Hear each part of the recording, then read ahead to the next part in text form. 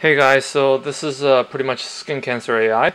We're basically using the AI on the edge to actually detect skin cancers, to detect and classify. And in this, as you can see, this is an endoscope camera right here. We're basically just pointing it. This is, you can see the AI pretty much can detect that as actually a melanoma around it with high percentage chance.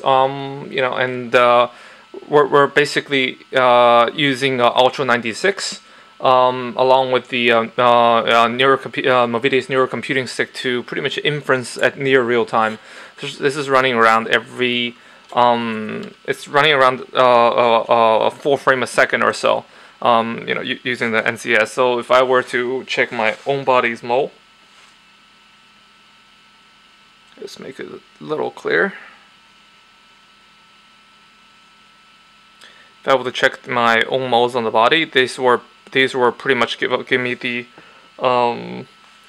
classification on these moles.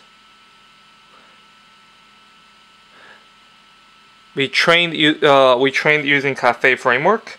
That's basically done through the Intel's AI Academy. So this is actually free.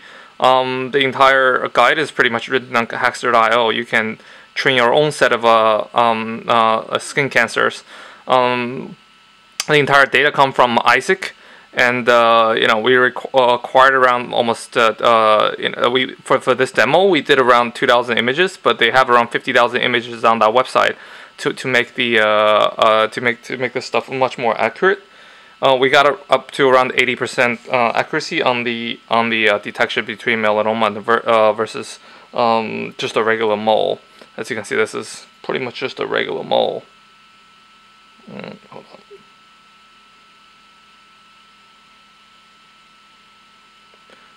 Just a little bit. As you can see, this is just a regular mole. It's a high, 60% chance it's a regular mole. What if I were to do it on my arm? Same thing with pretty much just a mole.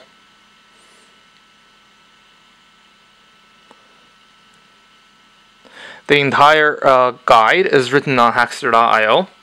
If you have any questions or comments, if you have any questions or suggestions, please make a comment. This is with this tool, we pretty much can have the skin cancer detection in comfort of our home as well as with privacy. Because we're doing the entire AI on the edge, we're actually not sending any data online anymore. You can see this is. So this way it provides comfort as well as the privacy that user want in their own home, just like checking your blood pressures and so. Again, this is just an EVA, so these are not dangerous. I hope you guys really enjoyed this demo. Again, this is built through Ultra96 over here, running through the Arch 64 framework, and then we're using Movidius neurocomputing stick to pretty much inferencing these images at about 3 to 4 frames a second. Thank you.